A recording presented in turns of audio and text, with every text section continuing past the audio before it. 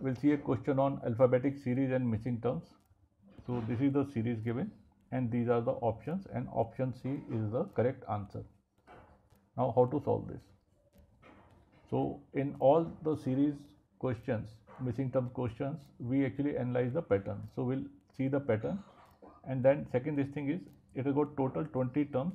So we'll break this 20 term series into segments of 4 each. So we have broken down the series. Now we'll see the pattern. First term AB, AB. Second term dash B, dash B. So in second term, first place, we can put either A or we can put C, because here it has become CB. So now we have to take help of answer options to solve this. The first term is shown here as A. Here it is A, here it is A, here it is A, here it is B. C is actually not figuring in anywhere, so we home on to A. So our first missing term is A, as right here. Now we see the next missing term, that is this dash B. So again here the possibility is either A or it is C, because here you can see it has become CB, but here it is AB, AB. So it is either A or C. So we'll again take help of the answer options.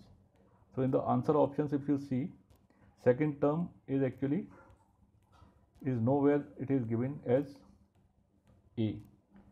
So second term is C. Now we see the next term.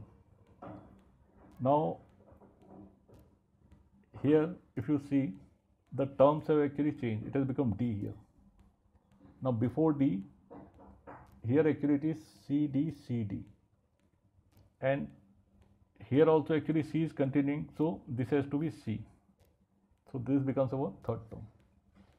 And fourth term we'll see, the terms have actually changed to D, CD, CD, then it has become ED. So that means this one has to be E only. So E. And if you compare the answer options, so option C is actually the correct option. And if you see the analogy, like we have ruled out certain terms based on certain doubts. So actually C is the most logical answer, giving all the missing terms. So our answer is option C. So I'll erase the markings.